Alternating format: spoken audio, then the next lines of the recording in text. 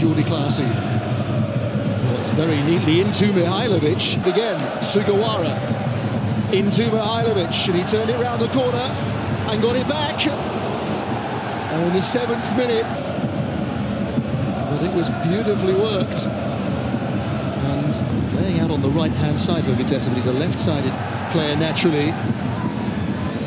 Mihailovic's head, Pavlidis is in here. Mistake by... These are squads who have had time together, who've had essentially pre-seasons, mid-season. So there should be Mihailovic on debut for AZ tonight. On the ball now, has come as close as anybody. And he's trying to release Pavlidis here. Flag staying down for now.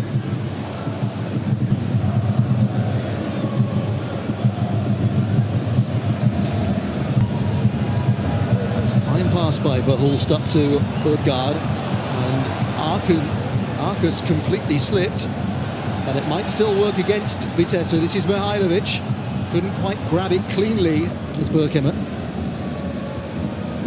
Very neatly up to Mihailovic, quite beautifully. Second time of Verhulst has made a really good long pass. Mihailovic.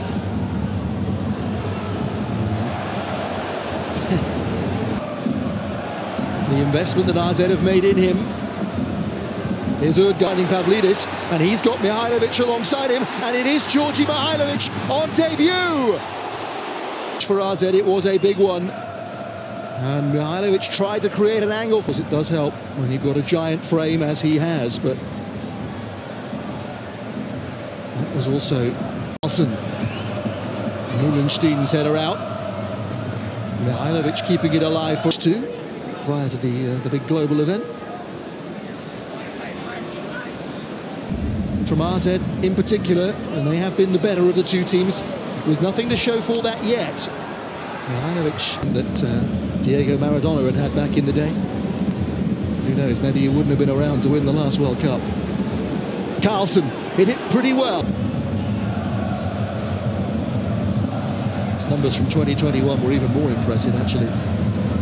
A 2-2 draw in Amsterdam in the penultimate round of games before the break. And Kerkesh out in the cold.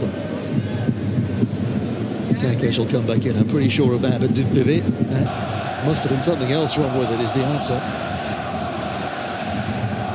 From Berkemer, as he was bursting through initially, but doesn't seem too aggrieved about it. AZ